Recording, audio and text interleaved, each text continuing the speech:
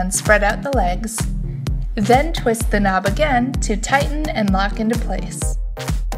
Next, locate the two crossbar pieces and snap them together. Loosen the wing nut from the top of one stand and add the crossbar connector piece. Then tighten the wing nut back onto the stand.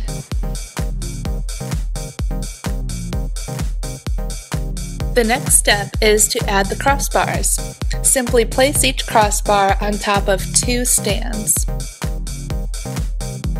Step 3 is to add your drapes. Just slide them along the crossbar. Twist the knob on the end of the crossbar to tighten it.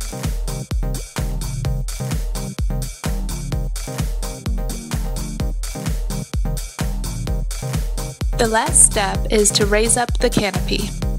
Extend the poles on each stand up to your desired height.